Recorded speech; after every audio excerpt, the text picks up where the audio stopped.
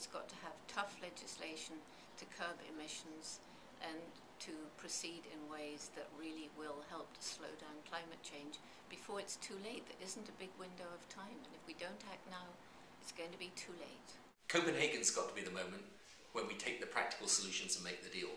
And that's the deal that's got to have America and China, Europe and India on the same page. China needs to figure out how to dramatically and quickly reduce the greenhouse gases emissions. As a business student, it seems to me like it's not even an issue of keeping the environment safe or environmental issues. It's like efficient resource management. I think with the technology that we have today, it should not be really complicated to make a change.